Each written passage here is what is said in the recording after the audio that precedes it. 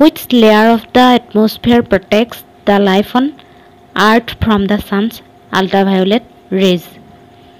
বায়ুমণ্ডলৰ কোনটো স্তৰে সূৰ্যৰ অতিবেঙুনীয়া ৰশ্মিৰ পৰা পৃথিৱীৰ জীৱ-জন্তুক ৰক্ষা কৰে? শুদ্ধ উত্তৰটো হৈছে বি। বিদ্যা আছে stratosphere. Stratosphere layer of the atmosphere protects the life on Earth from the sun's ultraviolet rays. বিটো হৈছে শুদ্ধ উত্তৰ। Next, which of the following environmental laws of India was first enacted? ভাৰতৰ পৰিৱেশ সম্পৰ্কীয় আইনসমূহৰ ভিতৰত নিম্নলিখিত কোনখন আইন প্ৰথমে বলবৎ কৰা হৈছিল? শুদ্ধ উত্তৰটো হৈছে বি। বিদ্যা আছে ৱাইল্ড লাইফ এক্ট, বন্যপ্ৰাণী আইন। ভাৰতৰ পৰিৱেশ সম্পৰ্কীয় আইনসমূহৰ ভিতৰত বন্যপ্ৰাণী আইনখন প্ৰথমে বলবৎ কৰা হৈছিল। বিটোৱে হৈছে শুদ্ধ উত্তৰ।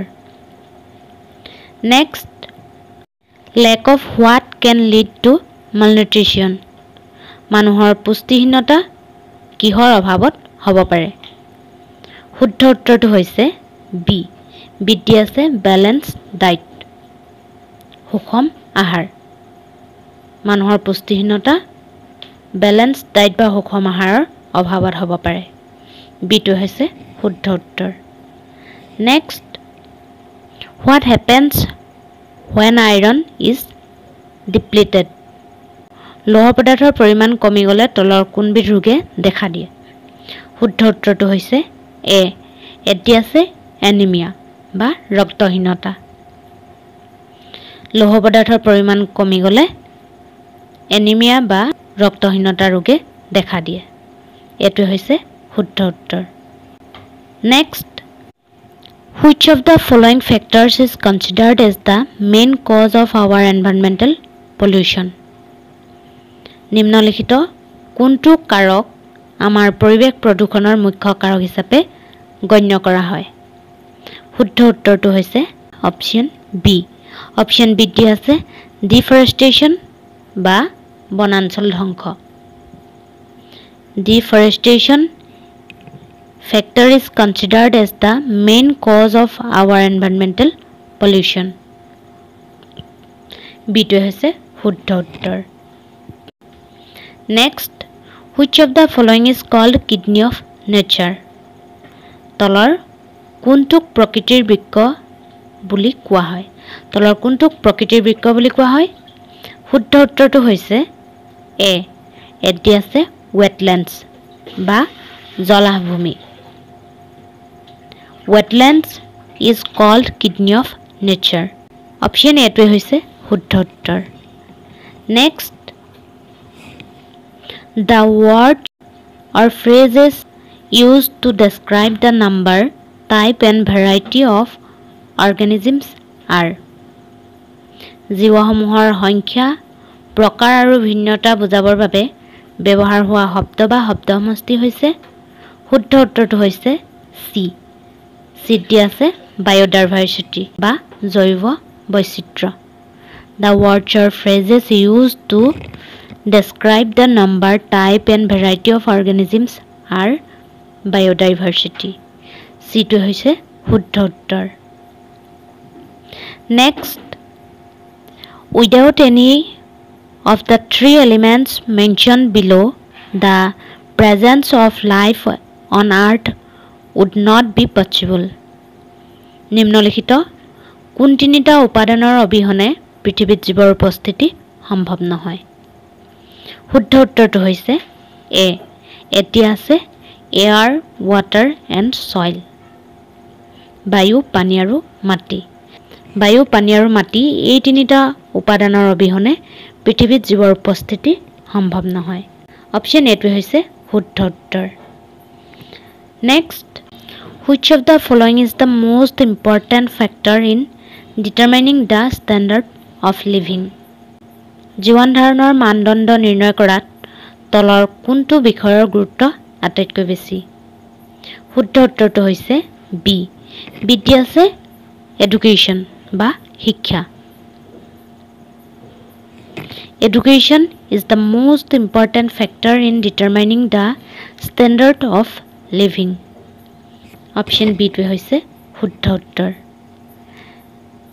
Next, which of the following is the best food for cattle? গৰু মহৰ খাদ্য হিচাপে তলৰ কোনবিধ আটাইতকৈ উত্তম খাদ্য? শুদ্ধ উত্তৰটো হৈছে সি. সিত দিয়া আছে ড্ৰাই ষ্ট্ৰ বা শুকান খেৰ. Dry straw is the best food for cattle. Option সিটো হৈছে শুদ্ধ উত্তৰ. Next, helps to make earthworm manure from household waste. ঘৰুৱা আৱৰ্জনাৰ পৰা কেঁচুসাৰ তৈয়াৰ কৰাত তলৰ কোনবিধে সহায় কৰে? শুদ্ধ উত্তৰটো হৈছে সি. সিত দিয়া আছে a kind of ring animal. Helps to make earthworm manure from household waste, a kind of ring animal. বা এবিধ বলয় প্ৰাণীয়ে ঘৰুৱা আৱৰ্জনাৰ পৰা কেঁচুসাৰ তৈয়াৰ কৰাত সহায় কৰে. সিটোৱে হৈছে শুদ্ধ উত্তৰ. Next, the short-lived sunlight, rain, temperature, wind conditions of an area are called. কোনো এটা অঞ্চলৰ কম সময়ৰ বাবে বাহাল থকা ৰ'দ, বৰষুণ, উষ্ণতা, বতাহ আদিৰ অৱস্থাটোক কি বুলি কোৱা হয়? শুদ্ধ উত্তৰটো হৈছে বি. বিদ্যা আছে weather. The short-lived sunlight, rain, temperature, wind conditions of an area are called weather. Option B টো হৈছে শুদ্ধ উত্তৰ. Next, the major environmental problem in Assam is. অসমত পৰিৱেশ সম্বন্ধীয় প্ৰধান সমস্যা হৈছে option A flood, B land এৰোশন, C determination, D all of the above. এই চাৰিটা অপশ্যনৰ ভিতৰত শুদ্ধ উত্তৰটো হৈছে ডি. ডি আছে all of the above. The major environmental problem in Assam is flood, land এৰোশন, determination, all of the above. ওপৰৰ সকলোকেইটা অপশ্যনেই শুদ্ধ. Next, in which year was the Environment Act introduced? কোন চনত পৰিৱেশ আইন প্ৰৱৰ্তন কৰা হৈছিল? শুদ্ধ উত্তৰটো হৈছে বি. বিদ্যা আছে 1986. 1986ত পৰিৱেশ আইন প্ৰৱৰ্তন কৰা হৈছিল. Environment Act was introduced in the year 1986. বিটো হৈছে শুদ্ধ উত্তৰ. Next, Namdapha is a dash project in north east India. Namdapha হৈছে উত্তৰ পূব ভাৰতৰ এটা ডেছ প্ৰকল্প. শুদ্ধ উত্তৰটো হৈছে চি. চিত দিয়া আছে tiger. Namdapha is a tiger project in north east India. আৰু নামদফা ৰাষ্ট্ৰীয় উদ্যান হৈছে উত্তৰ পূৰ্বাঞ্চলৰ আটাইতকৈ ডাঙৰ ৰাষ্ট্ৰীয় উদ্যান. আৰু এই ৰাষ্ট্ৰীয় উদ্যানখন অৰুণাচল প্ৰদেশত অৱস্থিত. এইকেইটা মনত ৰাখিবলগীয়া কথা. Next, when is World Environment Day celebrated? বিশ্ব পৰিৱেশ দিৱস কেতিয়া পালন কৰা হয়? শুদ্ধ উত্তৰটো হৈছে ডি. ডি আছে 5 জুন. 5 জুন তাৰিখে বিশ্ব পৰিৱেশ দিৱস পালন কৰা হয়. অপশ্যন ডিটো হৈছে শুদ্ধ উত্তৰ. Next, the main cause of the greenhouse phenomenon is gases are. সেউজগৃহ পৰিঘটনাৰ মুখ্য কাৰক হৈছে শুদ্ধ উত্তৰটো হৈছে বি. বিদ্যা আছে air pollution. The main cause of the greenhouse phenomenon is air pollution. বিটো হৈছে শুদ্ধ উত্তৰ. Next, which of the following persons associated with the CIPCO movement was awarded the Padma Bhushan in 2009? CIPCO আন্দোলনৰ লগত জড়িত নিম্নলিখিত কোনজন ব্যক্তিক 2009 চনৰ পদ্মভূষণ বঁটা প্ৰদান কৰা হৈছিল? শুদ্ধ উত্তৰটো হৈছে চি. চিত দিয়া আছে Sunderlal Bahuguna. Sundarlal Bahuguna, associated with the Sipko movement, was awarded the Padma Bhushan in 2009. Option C to hoise Shuddha uttor. Next, which one of the following is not biodegradable? নিম্নলিখিত কোনটোৰ জৈৱ অৱনমন নহয়? শুদ্ধ উত্তৰটো হৈছে ডি, দ্বিতীয় আছে polythene. Polythene is not biodegradable. আনহাতে paper, bones, insects are biodegradable. ডিটো হৈছে শুদ্ধ উত্তৰ। Next, what disease is carried in polluted water?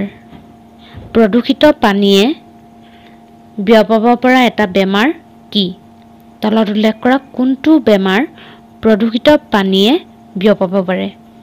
শুদ্ধ উত্তৰটো হৈছে ডি, দ্বিতীয় আছে typhoid. Typhoid disease is carried in polluted water. ডিটো হৈছে শুদ্ধ উত্তৰ। নেক্সট, অৰ্থাৎ আজিৰ ভিডিঅ'ৰ শেষৰ কুৱেশ্যনটো হৈছে the golden monkey is an animal of the dash species. সোণালী বান্দৰ ডেছ প্ৰজাতিৰ জন্তু। Option A extinct, B endangered, C popular, D important. এই কুৱেশ্যনটো মই আপোনালোকৰ মাজলৈ আগবঢ়াইছোঁ। আপোনালোকে প্লিজ এই কুৱেশ্যনটোৰ এনচাৰ মোক তলৰ কমেণ্ট ছেকশ্যনত কমেণ্ট কৰি জনাব।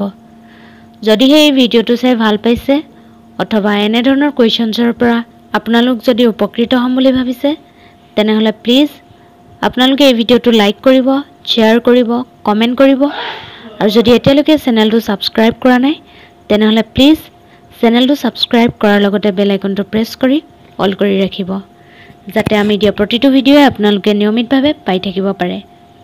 মই পুনৰবাৰ আপোনালোকলৈ লৈ আনিম অন্য এটা নতুন ভিডিঅ'।